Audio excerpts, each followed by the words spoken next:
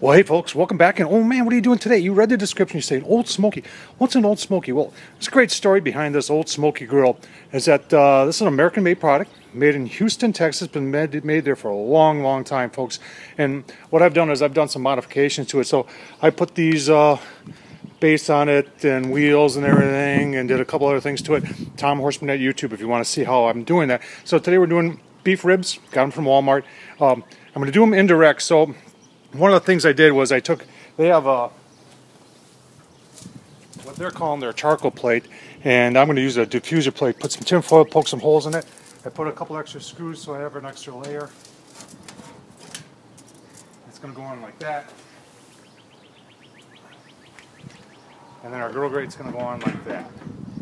And then the lid's going to go on like that. And then you open up the vents like that. So we're gonna get these going here, and let me get those ribs on and give you a quick look. See, I'll tell you what, why don't you take a look at the ribs first, and then we'll put them on. All right, folks, here's the ribs we're doing. I got these from Walmart. Not a whole, I know they look like the feet of army, but there isn't a whole lot of meat on these. So they're beef ribs. Washed them off. A little bit of Zhang's garlic oil on there, and then a little bit of the Cindy Lou's Voodoo Rib Rub. I really like this stuff. www.rubsandmore.com. Small little company, and I always support the underdogs because they are a small little company based out of California. Stay tuned, and we'll show you these on the Old Smokey. All right, folks, just put the ribs on. You see smoke's rolling, just starting to come up to temp. Take a quick look with the ribs on there. Like I said, I want to do these low and slow. I've got the charcoal in there. I'm using Royal Oak with it's got the hickory infused into it. 3 chunks of cherry on there.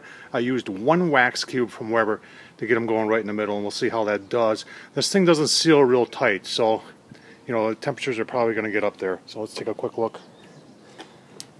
Yeah, you can see things are rolling nice. Lid back on, and we'll give you a look-see as we proceed, folks. Stay tuned. All right, folks, almost 3 hours into the cook here. Temp gauge there is reading right around 260. She's rolling pretty consistent. Pretty windy out here today, so you know, I'm impressed that we're holding those temps. Let's take a quick look. I have not looked at these in 3 hours, so let's take a quick look. Oh yeah, look at that. Nice pullback going on already. Nice looking ribs. So we're going to keep on going like this, folks. Not doing any spritzing, not doing anything, just cooking them. So you stay tuned, and we'll show you as it keeps progressing. All right, folks, 6 hours. Let's take a quick look at our ribs. Oh yeah. Those are looking mighty nice. You see I got some Hasselback potatoes in there too. If you want to check to see if they're done, all you got to do is the toothpick test. And oh yeah. In and out like butter. These ribs be done. So potatoes are just about done too, so we'll give you a look-see once they're plated up. And that is a nice looking meal right there. Stay tuned, folks. All right, folks, there's the final product. Hasselback potatoes, very nicely done. And beef ribs from Walmart. Turned out great, folks. Took a little bite of it before, and oh man, there's that Cindy Lou's rub on there. Very, very nice. So this was about 6 hours for the ribs.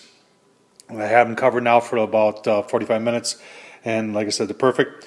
The potatoes took, those are small to medium. They were on for maybe 2 hours. And you can see they turned out very nice too. So hope you give this a shot. Easy to do. I can do it. You can do it. Tom Horseman at YouTube. Please subscribe. Leave a comment, thumbs up. And as always, folks, thanks for watching. I do appreciate it.